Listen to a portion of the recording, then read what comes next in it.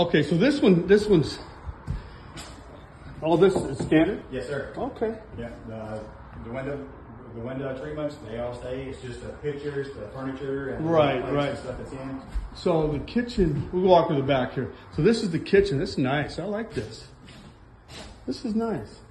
You got the little beaker seat. Yeah, you don't have the island, but you can put your couch in here. You got a front door. Yeah, this is not bad actually. I like the cabinets. Nice. So this is the utility room. Yes, sir. Okay. Back door. So the back door and front door. No, not the same. Okay. Okay. Yeah. This is the bedroom. Walk-in closet. Oh, I like the tub. You got a shower in here also. Yes, I like. This one here you're selling me on. If I got it between this and a tiny home at Stone Canyon for 80 grand, I'd take this one. Okay. You got it? Exactly.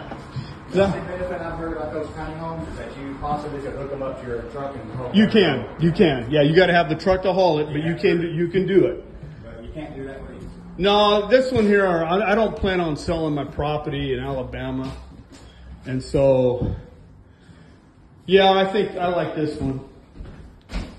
I like this one.